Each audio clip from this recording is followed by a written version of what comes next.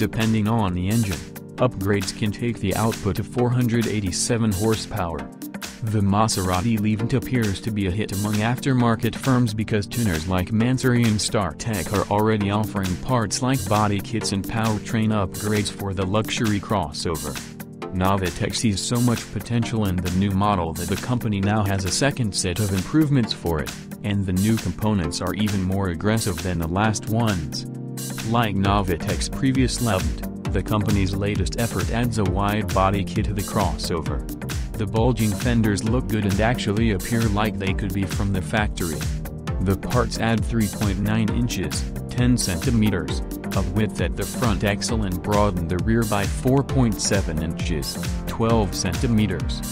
The components also include other upgrades, include a large piece of carbon fiber for accentuating the hood and a small extension below the front bumper. At the back, a new spoiler and diffuser add a more aggressive look. Novitec also retunes the air suspension for slicing an inch, 25 mm, off the ride height, and 11 now hunkers down over a set of 22-inch wheels.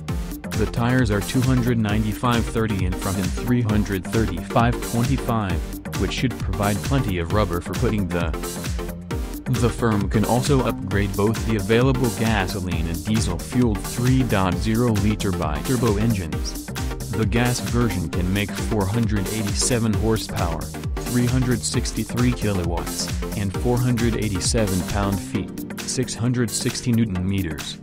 The company claims the tune gets the Levante to 62 miles per hour, 100 kilometers per hour, in 4.8 seconds. The improvements for the diesel push the output to 318 horsepower, 237 kilowatts, and 502 pounds-feet, 680 Newton-meters. The revised crossover can then hit 62 miles per hour in 6.2 seconds.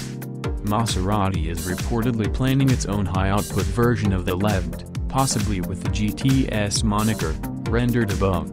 It would reportedly get the 3.8-liter bi-turbo V8 that makes 523 horsepower, 390 kilowatts, and 524 pounds-feet, 710 Newton-meters, of torque in the existing quadruport GTS.